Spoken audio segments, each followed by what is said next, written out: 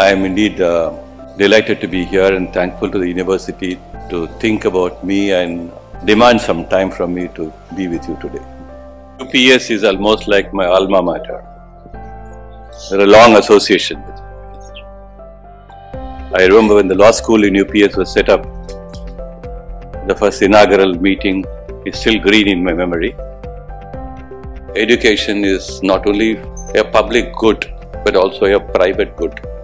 And all of us know that for the private good to be meaningful, it has to come through a very accessible means, and it is not meaningful only for the purpose of securing a professional avenue or an engagement, but much beyond that.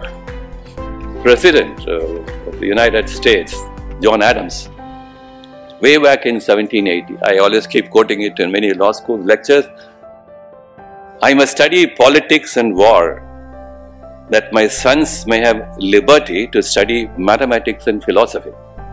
My sons ought to study mathematics and philosophy, geography, natural history, naval architecture, navigation, commerce and agriculture, in order to give their children a right to study painting, poetry, music, architecture, statuary, tapestry and porcelain.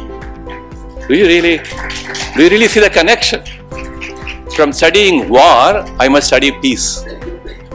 From studying war, I must study my liberty.